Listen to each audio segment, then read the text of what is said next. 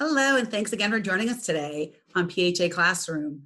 We're going to be presenting to you PH101, What You Need to Know, Part 2 of our PH101 series. This session is Diagnostics and Treatment Options. My name is Jill Zajac. I am the Patient Education Program Manager.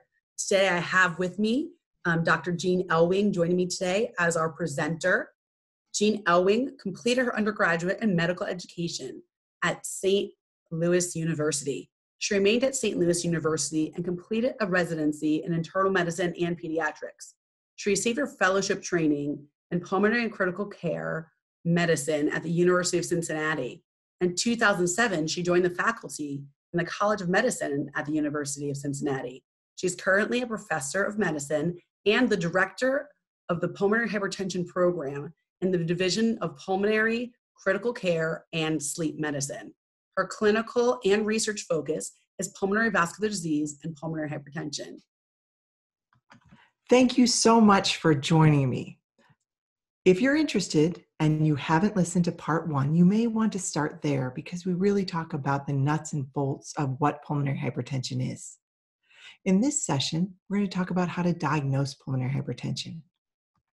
Go on to talk about treatment options, how to work with your pulmonary hypertension team, and how to get the support you need to feel the best you can. These are all extremely important, and we're going to touch on all of these topics. So let's talk about your symptoms. Pulmonary hypertension has variable symptoms.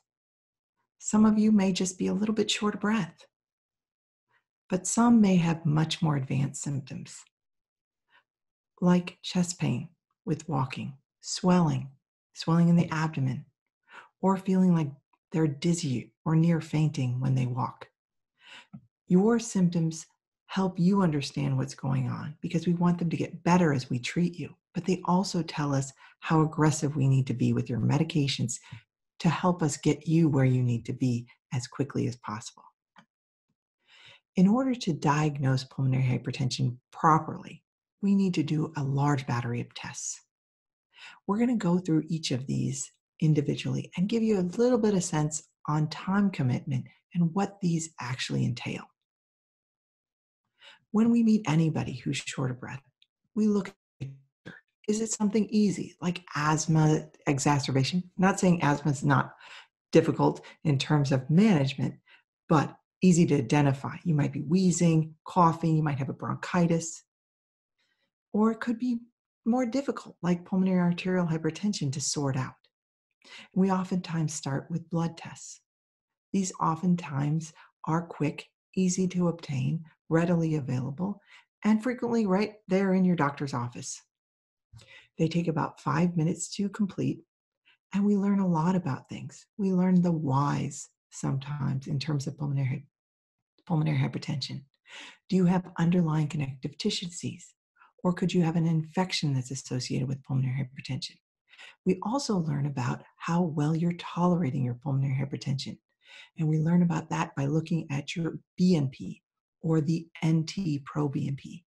The higher that is, the more stress and strain on the right side of the heart. We oftentimes also do chest x-rays. This is relatively quick, easy test, widely available, takes about 5 minutes.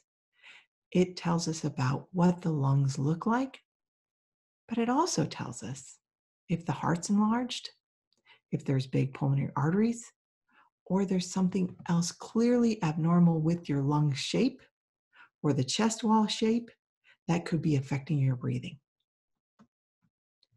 We oftentimes, when patients are short of breath and we cannot identify clearly why, go on to a CAT scan. There's many different CAT scans of the chest or CTs of the chest. This test takes 15 to 30 minutes and it may or may not have dye associated with it. We want to know what your lung tissue looks like. We want to know if there's scarring. We want to know if there's fluid. And if we put dye in that test, we also can look for blood clots in the lungs. And in patients who have pulmonary hypertension, we oftentimes can see enlargement of the right side of the heart. In this individual here, we can see the right side of the heart is bigger than the left side of the heart. And this is consistent with that individual's diagnosis of pulmonary hypertension. So we learn a lot about how your lungs look and how the heart looks in that chest on a CAT scan. So now we oftentimes have to go on and complement what we already know with additional testing. The VQ scan is our best test to look for old blood clots in the lungs. It tells us through multiple different mechanisms, and I'm going to explain that to you, of how blood is going and the air is going in your lungs. This first image here is where the air is going. You're breathing a medicine in, and then we can see pictures of where it's going through the VQ scan. That's the ventilation part of the scan. And then you're going to get a medicine through an IV, and it's going to flow to your lungs, and we're going to see where that medicine goes. And if it does not go to all parts of your lungs, you may have blocks in those small arteries in your lungs or the bigger arteries in your lungs, and that could be blood clots. It doesn't always have to be blood clots, but that's what we're looking for. So we're looking where the air is going, where the blood is going, and if they're matching. Pulmonary function tests, they're a test that you might also be asked to do. They take 45 minutes to an hour. They are a bit of work. If you're short of breath, be prepared that you're going to be tired after this test. We're going to see how easy the air is flowing in your lungs and how much air is trapped in the lungs or how small or large the lung volumes are. This gives us a lot of information about the health of your airways and lung tissue. And in addition to that, it can give us a number called a DLCO, which is the diffusing capacity. And that tells us how well the oxygen is getting from the air sacs into the bloodstream. The lower that is, the harder it is to get oxygen into your bloodstream. And sometimes that gives us a bit of information about how well you're doing with your pulmonary hypertension. We oftentimes ask you to do a walk test. This is a 6-minute walk test that may feel like an eternity when you're short of breath. Our goal is when you're treated and you're feeling better, that this is much less difficult. We want to know how far you walk in 6 minutes because that tells us a lot about how well you're doing. I would love for that to improve over time, but definitely don't want it to get worse over time. This helps us know, in part, how aggressive to be with your medicines. Earlier, we talked about testing, including echocardiograms in part 1. Now I'm going to talk a little bit more about echocardiograms. These are an essential piece of your workup for pulmonary hypertension. They tell us about how healthy the right heart is, how healthy the left heart is, and they give us a non-invasive way to estimate the blood pressure in your lungs. This is about a 45-minute to hour test, and as I said, tells us a lot about structure and function of the heart and the pulmonary pressures. So now this is tricky, so bear with me here and just follow along, replay this if you need to. So as I said, we look at structure and function of the heart. And the heart, as you remember from earlier, is 4 chambers. The blood comes into the vena cavas, the superior or inferior, dumps into the right atrium, goes out to the right ventricle, and out to the lungs. And then if you look at these pictures from this echo, you're saying, but that doesn't look anything like that picture above it. But it's because of the way we look at the heart with ultrasound. We are looking from the bottom of the heart to the top. That's how the probe looks at the heart. And that's why it's in this shape. So if you look at this heart upside down and backwards, we're going to have the right side over here and the left side on the right side. So again, remember upside down and backwards, but we want to know how is the right heart looking as compared to the left heart. The right heart should always be smaller than its left heart in a normal pressured person. Not a normal person, normal pressured person, because we're all normal as far as we can think. So when your pressures are high in your lungs, it causes stress and strain on the right heart. That right heart tries its hardest to work. It gets thicker and stiffer and tries to pump through those small blood vessels that are being narrowed by pulmonary arterial hypertension. But over time, it can't compensate as well, and it gets dilated and just doesn't work as well as it should. And you can see here, if you can compare this normal right heart to a pulmonary hypertension heart, we'll see that the right heart is bigger than the left heart. And you can see the right atrium, the top part of the right heart, is much bigger than the left atrium. So just a very nice visual of how pulmonary hypertension affects the heart and what we're specifically looking for on that echocardiogram. And some of you, if you're not newly diagnosed and you've had multiple echoes over time, you will quickly get to see these pictures and recognize these structures when you have your echocardiograms. Normal, and as I said, a pulmonary hypertension affected right heart. So those are our standard routine pulmonary hypertension workup tests. But some of you may say, but I've had other things. Well, we do add additional testing as needed. Some people, when they come to me who have mild pulmonary hypertension and they do have time to get additional testing, and I'm worried that some of their pulmonary hypertension could be due to things like sleep apnea, I'm going to explore that more and try to optimize that prior to going to diagnostic tests like right-sided heart catheterization. And that would require an overnight pulse ox to check your oxygen with sleep, and then a sleep study or a polysomnogram to see if you need CPAP or BiPAP to help you breathe better during sleep, which can sometimes help the pulmonary pressures. For those patients who I'm concerned have old blood clots in the lungs or chronic thromboembolic pulmonary hypertension, we might do a pulmonary angiogram, which is a test that really looks at the small and medium-sized blood vessels in the lungs for those old blood vessels, old blood clots we might find that require different kind of treatment. We sometimes do exercise testing to really drill down on how short of breath you are and what's causing it. Some people need a left heart catheterization to sort out, do you have blockages in the arteries in your heart? Are you at risk of a heart attack? Do we need to do something about that to help you feel better? And then some individuals need cardiac MRI. If I have suspicion that you could have a hole in your heart you were born with, or something changed in terms of how the heart is functioning that I want to learn more about, cardiac MRI is a great tool and gives very, very nice pictures to tell us what's going on with the structure and sometimes about the function of the right and left heart. So these tests complement our workup so far. When we get all of the information we need, then we go on to the definitive, the diagnostic test, the test that's absolutely essential to make sure we understand your pulmonary hypertension. That is the right heart catheterization. This is an outpatient procedure most of the time, but say you're sick in the hospital, we sometimes do it then, but the majority of the time outpatient, it is invasive.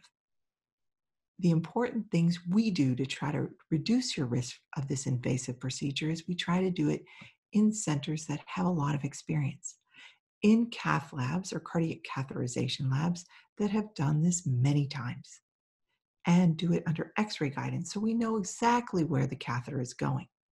This test tells us, one, if you have pulmonary hypertension, and two, what those pressures are coming from, and three, the severity of the pressures and its effect on the right heart. I'd like you to concentrate here on this heart. And you can see this catheter coming from the superior vena cava, that vein that drains into the atrium on the right side of the heart. And it will pass with the blood flow to the right ventricle, out to the pulmonary artery. And then you actually go along that artery, inside of it with the blood flow, and you'll actually wedge it. The wedge pressure, which we've talked about multiple times, actually totally occludes the blood flow in one of the branches of the pulmonary arteries, and it tells us where the pressure is coming from. If we stop the blood flow briefly in the pulmonary artery, we can see, is the pressure coming from the left heart, or is it really coming from the lung blood vessels? And that helps us know, do we treat your left heart, or do we treat pulmonary vascular changes? Extremely important, because very different management, as you will see in the next few slides. So we need to put all our findings together to determine the cause of your pulmonary hypertension, because that will determine best options for management. All right, now let's put it together. This is overwhelming, but just bear with me. We'll go through this step by step. You present to a physician. You come to me. You tell me you're short of breath. We do some routine things. We diagnose you with whatever we can find, we address it. But if we don't find a cause, we look further. We go on to that echocardiogram. We want to see, is there a change on your echocardiogram that's worrisome for pulmonary hypertension? We go on to additional workup. We want to know about your lung function. We want to know about blood clots in the lungs, and we want to know about the lung tissue. This will help us branch off and determine what to do next. Do we treat your left heart disease? Do we treat your lung disease? Do we give you blood thinners because we're concerned about blood clots? And then eventually we get to our diagnostic procedure if we are still concerned about pulmonary hypertension. That is, as you remember, the right-sided heart catheterization. That tells us if the pressures are high, a bit about why they're high, and the severity of its effects on the right side of the heart. We can, in certain circumstances, do testing to see if the blood pressure goes down quickly when you give certain medicines that treat pulmonary hypertension. This helps us know in a select group of patients if you would be a candidate for a routine blood pressure medicine for your pulmonary hypertension.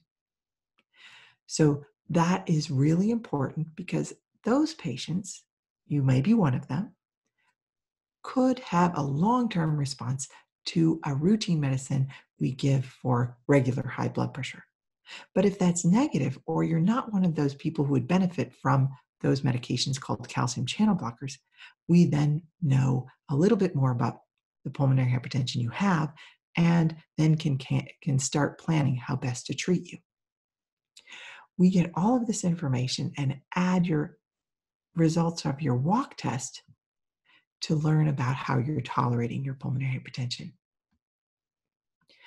So why is it so important to do all of this? Can't we just get that echo and just treat you? Well, unfortunately, if we did that, we would not make as many people feel better as we'd like, because we oftentimes would be treating it incorrectly.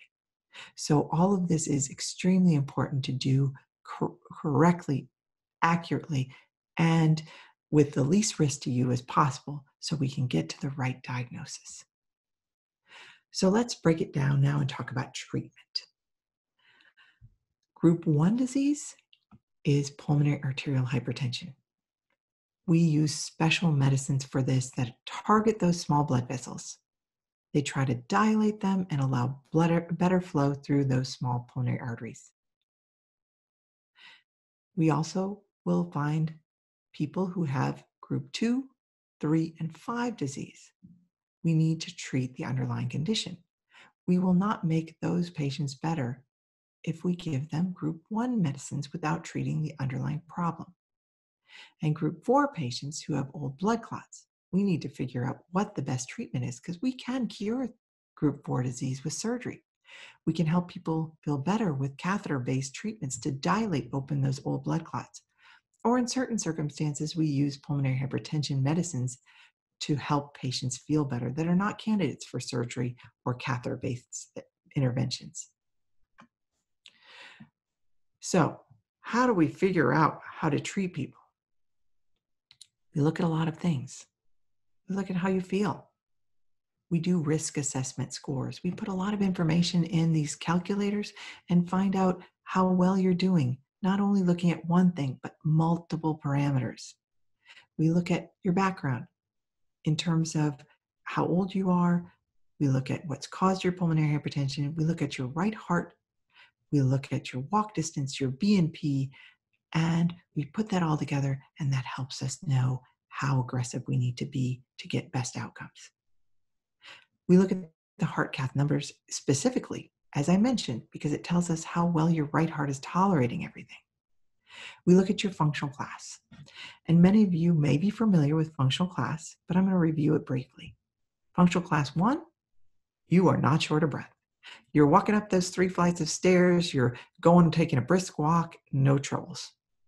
Functional class 4, the other extreme is you're short of breath at rest or you're passing out because of your pulmonary hypertension. Functional class 2 and 3 are somewhere in between. Functional class 2 patients are limited when they're exerting themselves more than usual. They're walking up the stairs carrying something. A functional class 3 patient is short of breath with routine things around the house. So think about yourself and where you fit in that. We use that information and we would like every single person we treat to get to functional class 1 or 2 if possible. We look at your walk distance. We want it to be a certain level. We want you to walk further with medications. And if you walk a very good distance, we want to keep it there. We look at your echo. We want to know that right heart is tolerating the pulmonary hypertension, and we want to look for fluid around the heart that can happen when we're not as well controlled as we'd like to be. We look at how fast things are changing. If your disease is progressing quickly, we need to be very aggressive to slow it down. And we have to talk to you about how you're tolerating all this crazy stuff we're doing to you.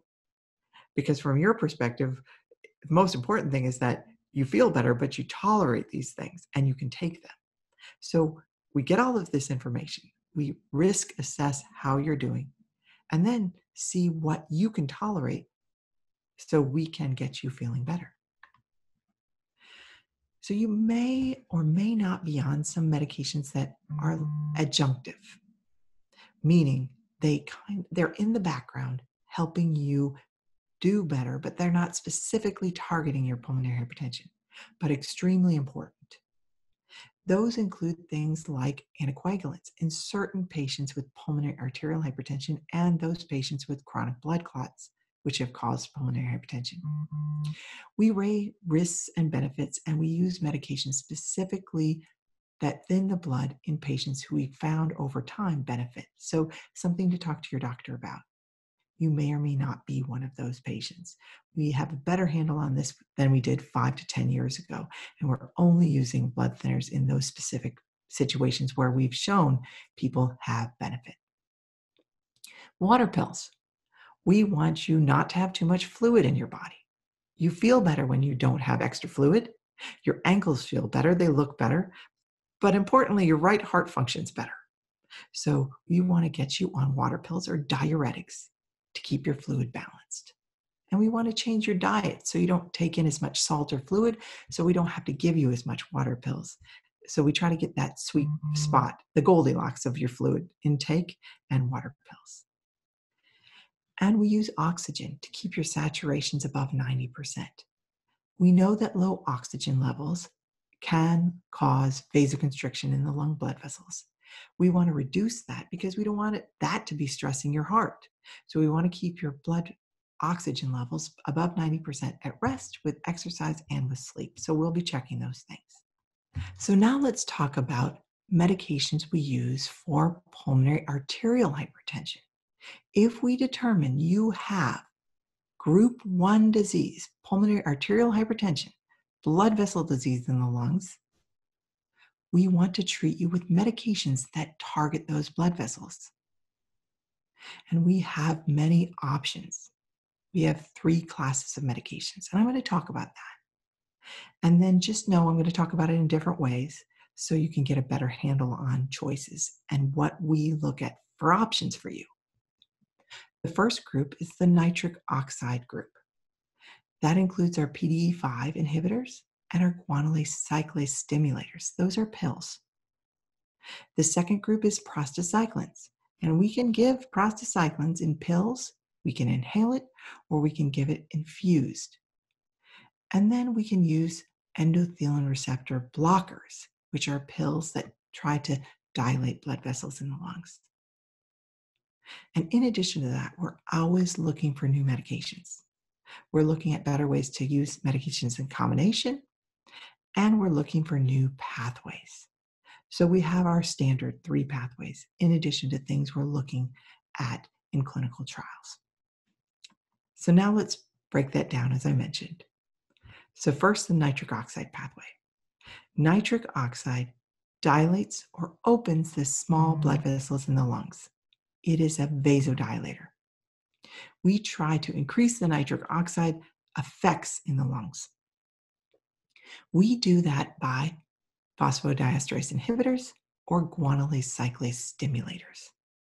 Now, that's a lot of words, so just I'll try to make it as clear as I can.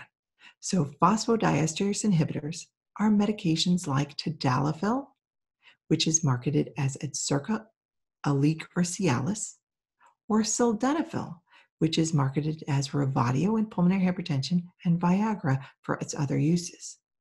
That helps stop breakdown of the products of the nitric oxide pathway to try to keep things vasodilated.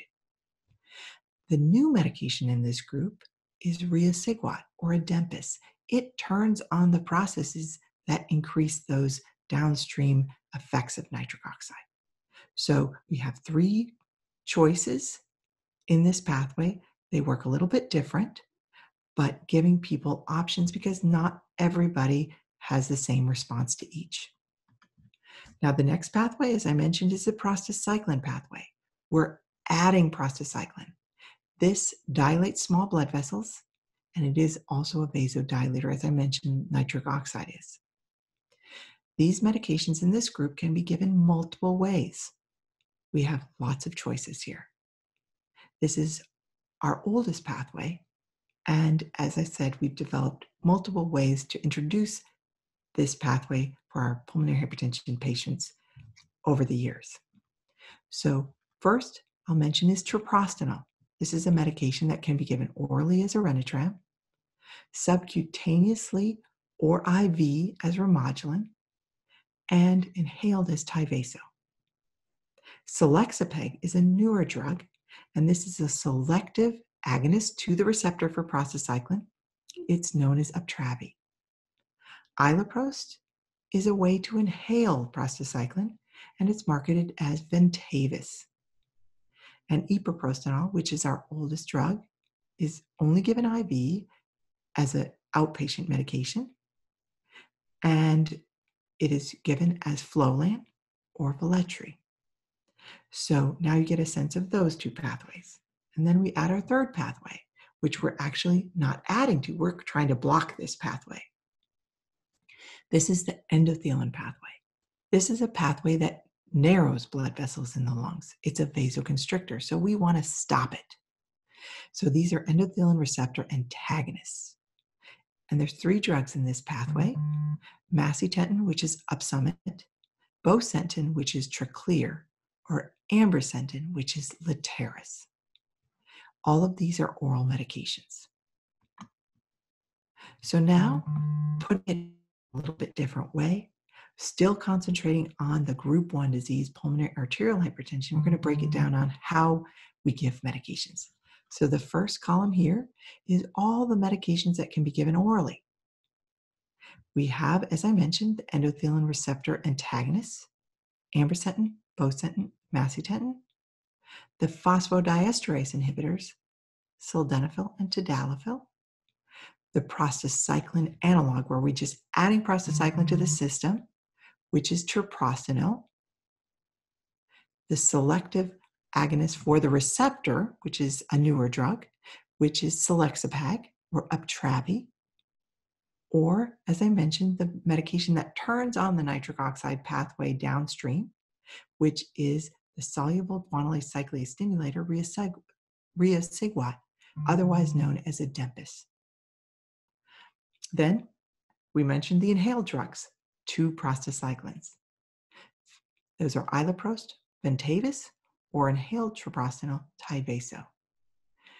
Subcutaneous delivery through a pump very similar to a diabetic insulin pump, which is treprostinil or Remodulin, and our long-standing oldest medications, infusion therapy, epoprostenol, which can be given as Flolan, which is kept on ice,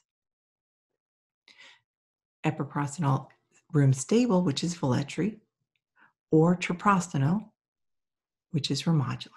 So you get a sense of the pathways and the different delivery mechanisms for all of these drugs. So a little bit alphabet soup here, but just an amazing amount of progress has been made in the last 3 decades. We went from very little options to all of these options, and we're hoping through clinical trials and your participation in many things that you're doing, we can expand our options over the next decade. So now let's go to the next groups. Group 2. How do we treat group 2 disease? This is where we have left heart disease, weakness, stiffness, valvular heart disease. Well, we treat the underlying problem. We try to reduce that back pressure that the pulmonary vessels are seeing because of the left heart. We repair faulty valves. We treat with diuretics. We give beta blockers or ACE inhibitors. And we work closely with heart failure specialists in this situation. Group 3 disease is lung disease. We treat the underlying lung disease. We use CPAP and BiPAP for sleep apnea and oxygen if your oxygen levels are low. Very important to treat the underlying cause so patients can feel better, and hopefully we can reduce the likelihood of pulmonary hypertension worsening. Group 4 disease is our old blood clots. These are chronic thromboembolic pulmonary hypertension patients. Specific therapies are effective in patients affected by this condition. We want to know if the pulmonary pressures are high, how they're affecting the heart, and then where the blood clots are. If they're more central, we can oftentimes do surgery to remove those old blood clots. Sometimes patients are candidates for balloon angioplasty, where they have multiple treatments where a small catheter goes into the lungs, like the right heart cath, and balloons open the narrowing. And that helps the blood flow better and reduces the stress and strain on the heart. And then in some patients who either have had surgery or the balloon angioplasty, or they're not candidates for surgery, may need medications, specific medications for this. And the one medication that is FDA approved at this time is that guanylate cyclase stimulator, riociguat, otherwise known as Adempas. So extremely important to be seen by an experienced center so you find out what your best treatment option is. What is likely to help you the most? Group 5, it's a miscellaneous group. Multiple different causes of this condition. Treatment depends on underlying condition. We need to really look for what's causing things and then address that. And importantly here is we really need work and study to better understand how we can impact the pulmonary hypertension in these conditions so people can have better outcomes. So we talked a lot about workup, diagnosis, but the most important thing is that you feel better. So we want to put it all together. We want to find the right plan of care for you. We need to look at all the factors: symptoms, examination, testing results. We want to find out what you want from your medications. We want to know how you tolerate your medications. And then we want to talk with you, have open dialogue, and sort out if we're doing well, if we're going in the right direction, if we need to rethink what we're doing, do we need to look for other things that are contributing to your symptoms so we can help you feel better.